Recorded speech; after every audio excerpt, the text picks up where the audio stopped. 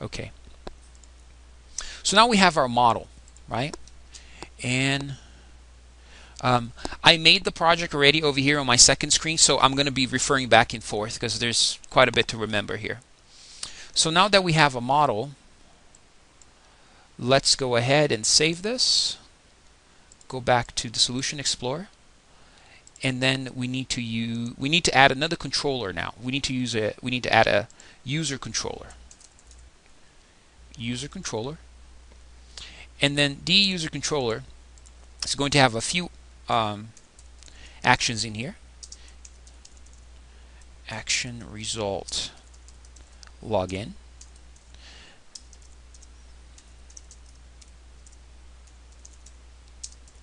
Return view. And this is going to be a HTTP GET. This is going to be used when we initially go into the login screen, and then we're going to have it overloaded off that same method login in here. And this is going to be a, what's the name of our project? Simple system models user model. And then we're going to pass in a user here, and in here we're going to do the validation. So this is going to be a HTTP post. Okay, so when we click login in the view, it's going to return our user that we collected from the user input, and then we're going to do some validation in here. What else do we have? We have a HTTP GET in here for the registration.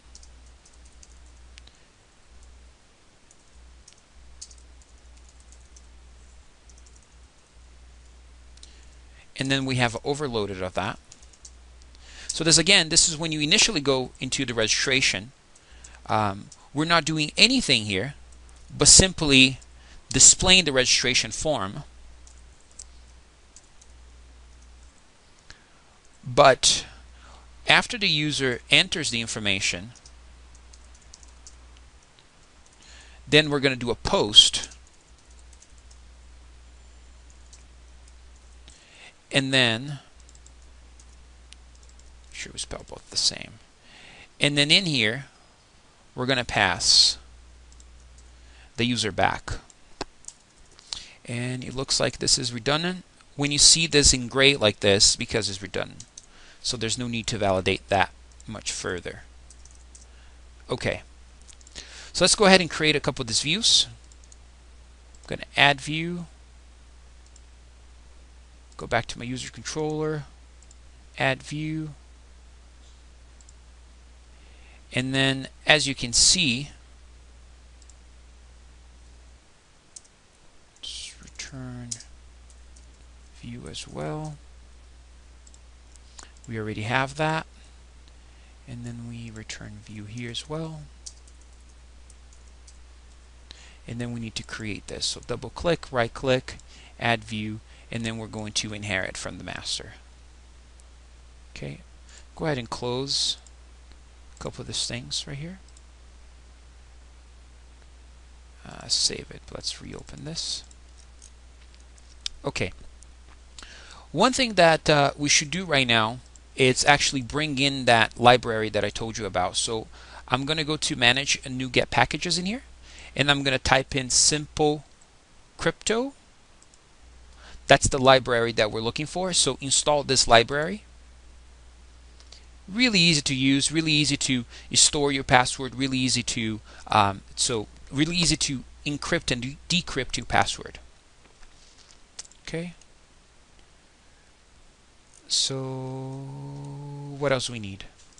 Oh, we need a private function here. We need to validate the username and password string, which is actually email, and string password. Okay, we're going to return a bool value in there. Is valid equals false. Return is valid. All right, a lot of things so far that that we're doing, a lot of the infrastructure, but it's necessary. Okay, so in the isValid function in here, we're going to instantiate that SimpleCrypto class, this reference that we have in here. So let's do this. Var crypto equals new SimpleCrypto dot pbkdf2.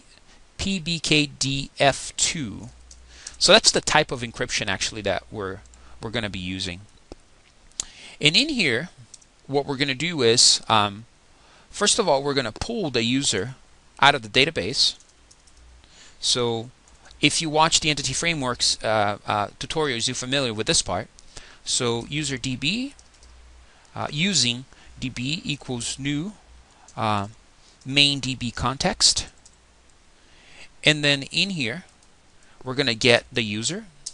So if exists, right, equals DB dot system users dot first or default, where user goes to user dot email equals the email that the user entered. Okay. So if that's correct, so if something got returned from, so right now we're simply getting the user, we're not validating the password yet, we're simply pulling the user out, because the user also has the salt, and we need that in order to validate the password. So I'm going to say if the user is not equal to null, we're going to do some, we're going to continue to validate. And so if the user is not equal to null, then if user dot password equals to crypto dot compute, it's going to be the password that the user inputted, and this is the text password. So password 123, your whatever name you want to use, ABC 123, whatever this is that password that is coming in. Okay, plus the salt. The salt, it's going to be stored with the user. And don't feel discouraged right now. I'm going to explain that further. Okay, and this is equal in there. So isValid equals true. So this is our validation process, and I'm going to step through the whole thing. I'm going to debug through the whole thing so then you can understand. So I just want to show you exactly what we're doing here so far. Okay, so we have this part done. So now we have the controller, we have the model. Let's work on the views. Okay, in the home view, there's nothing here. On the user view, we have to create a few forms. The index view stays the same. We're not touching that.